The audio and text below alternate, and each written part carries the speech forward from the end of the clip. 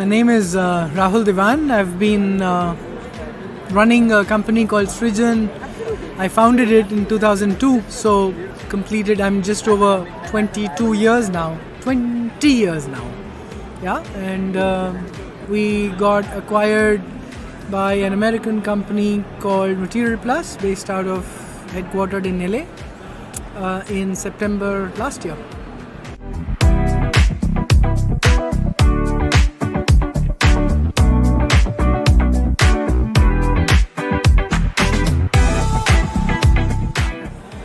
So we've been in the open source space since 2003.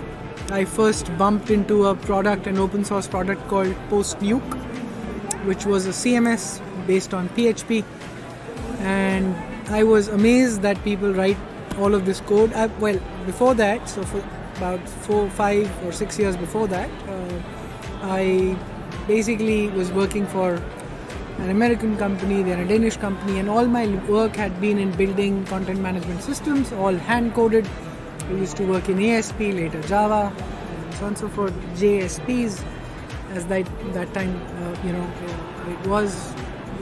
And then once I started consulting, slowly I started getting clients, and I would write websites, all in ASP or in Java and all.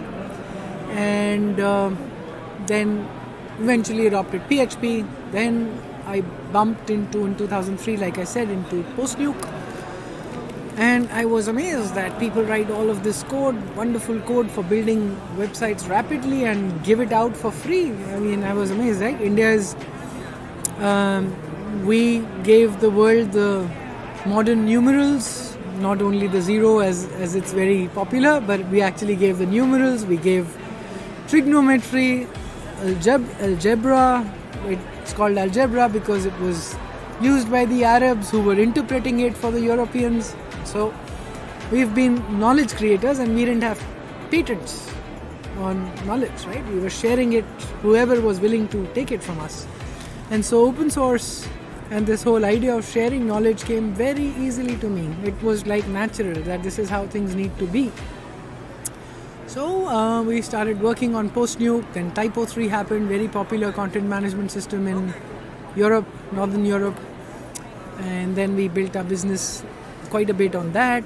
Then in 2007 Drupal happened, and a new journey sort of started with Drupal. By 2011 we took a decision that we're only going to work on Drupal, and then also alongside that we took a decision to work only on agile contracts and do agile projects, which had a little bit like a tonality of doing T&M projects and not do fixed cost projects, because it was only companies like us who burn. Customers don't pay for the tail of the project, and it's always almost impossible to estimate 6-month long or more projects accurately, right? So I was burning, and so we took this decision. We'll focus on Drupal, and we'll focus on agile software, agile methodologies, and contracting comes along with that.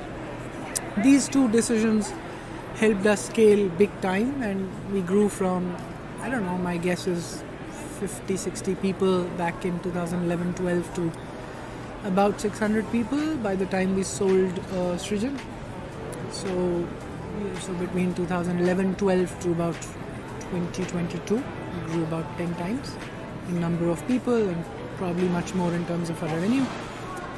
So Drupal, by the time we sold, Drupal was still about 70% of our business. It still is. Just as Srijan, not as part of the larger company. And so it's basically open source, and Drupal has made us, it has helped build Srijan, it has helped me get an exit personally.